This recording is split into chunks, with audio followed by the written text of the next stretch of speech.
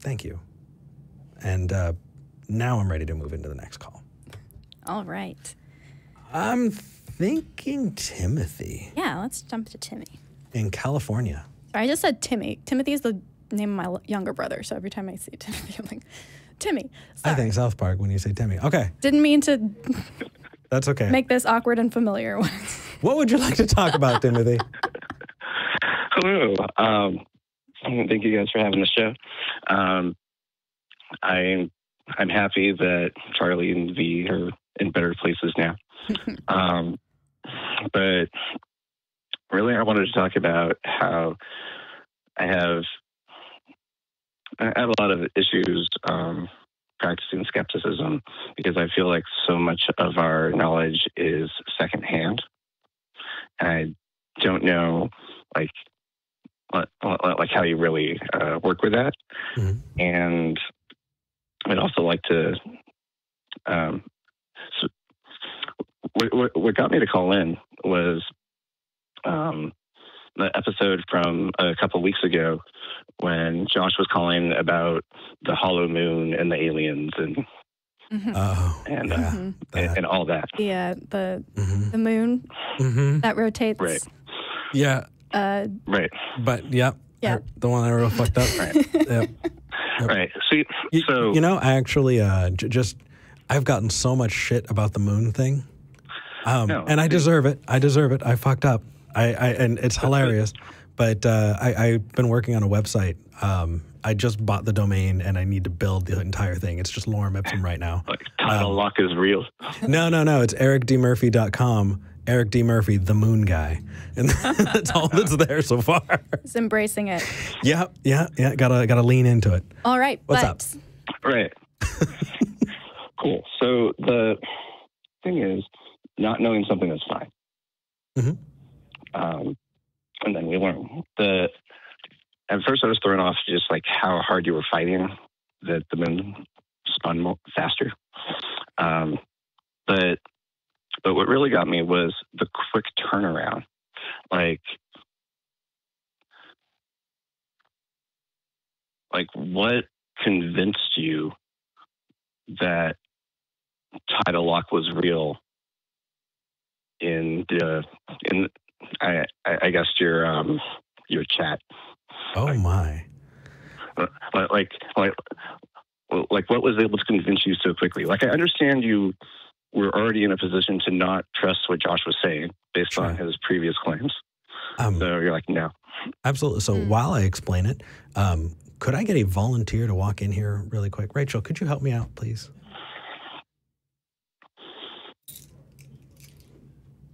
Matt's the one with the magic show, Eric, just so you know. Right. Could you get the 2 books that are in the back seat of my car, please? Back seat of your car? Sure. Yes, thank you.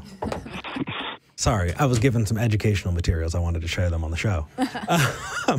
So the first hint was when I looked at the live chat and I saw people in horror going, no!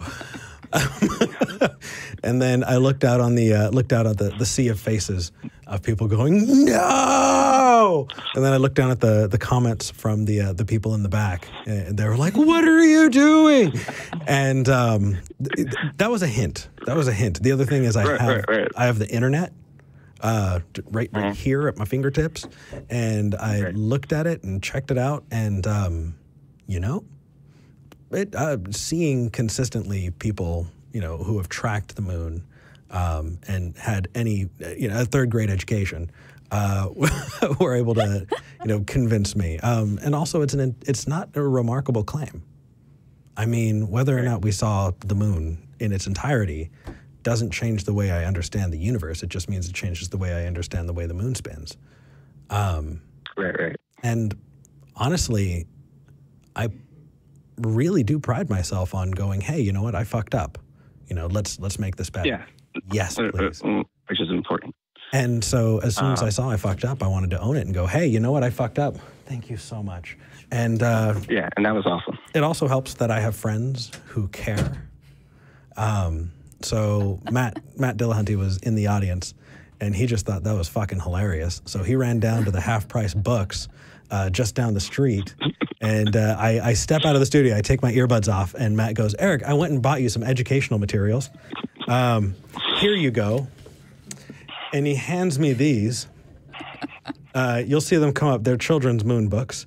Oh, nice. Yeah, it was great. It was great. It's like Why the Moon Changes. Yeah, there we go. Yeah, no, it's fucking wonderful. But honestly, yeah, having friends like that is great. But I think you're probably trying to dive into a deeper question: is how do we know truth, right? Capital T truth versus lowercase t truth, and how do we determine that? Is that about right?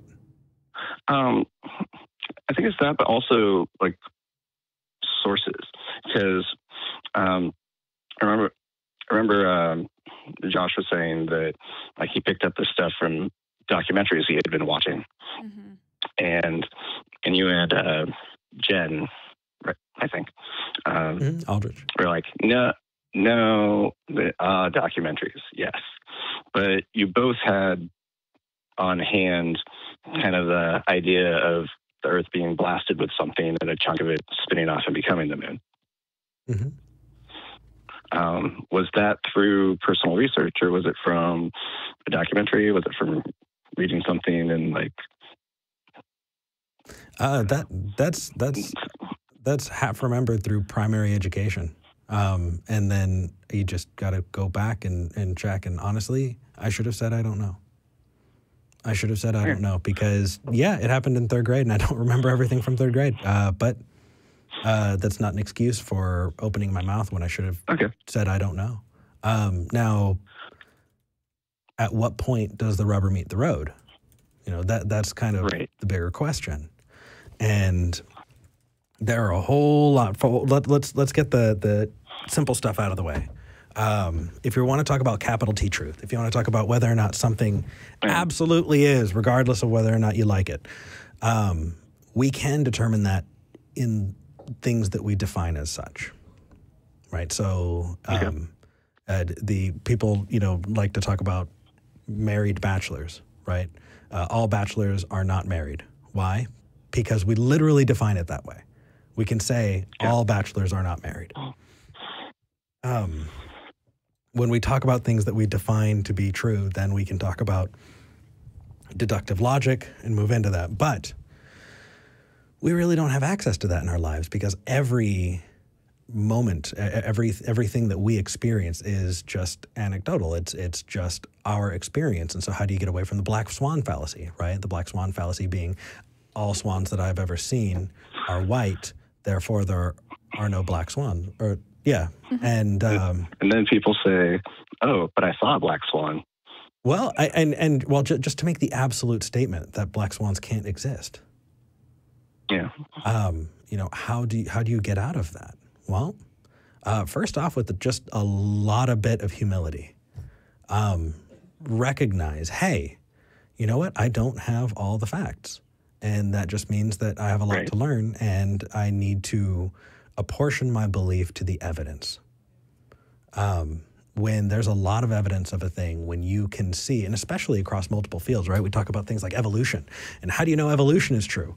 Well, because different areas of study have predicted things that they've been able to find, not just with their peers, but in entirely different places. And so when you're able to get that kind of thing that is being verified by others, it helps. It compiles.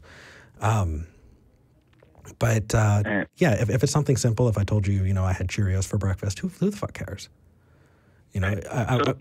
Right? If you're going to tell me, hey, you had a pastrami sandwich for lunch, cool. I believe you. I don't care.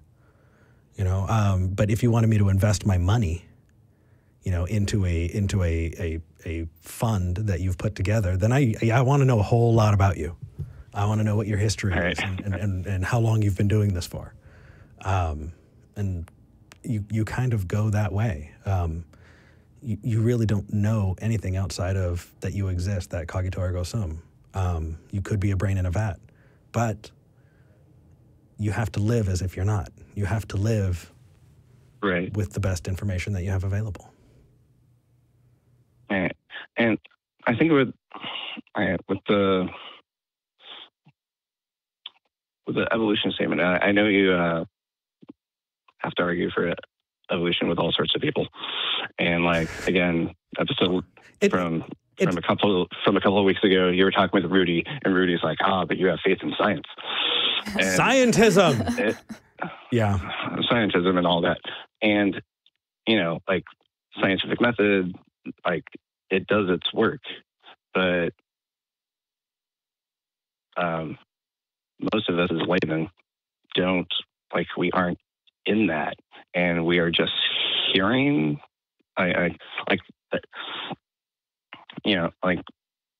think what Rudy was trying to get at was that we trust that these people know what they're doing, or well, maybe he doesn't, but the rest of us, that's how we